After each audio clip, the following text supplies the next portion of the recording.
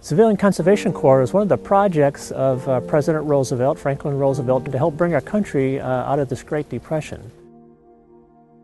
And unemployment at that time was between 25 and 29%.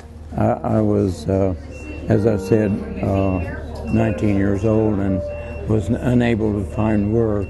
These CCC camps looked very much like Army camps. You know, it was administered by the U.S. Department of Defense and the U.S. Army, and they lived in barracks, and they had some of the very simple equipment and clothing and utilities and things that you would expect to see in an Army camp.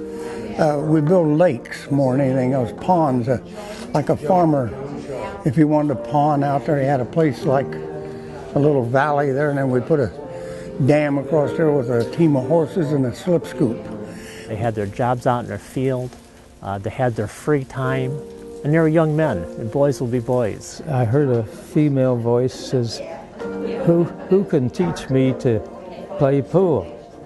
And this is the captain's daughter, a junior in high school.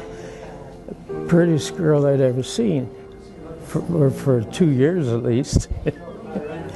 They lived in these camps together as young men. They worked hard, and I'd have to think they had no idea at that time of all this great work that they would do, and that for so many decades afterwards, thousands and thousands of people would come to these natural areas and enjoy their picnic shelters and their trails and their trees and all the things that they built and provided in these beautiful natural areas.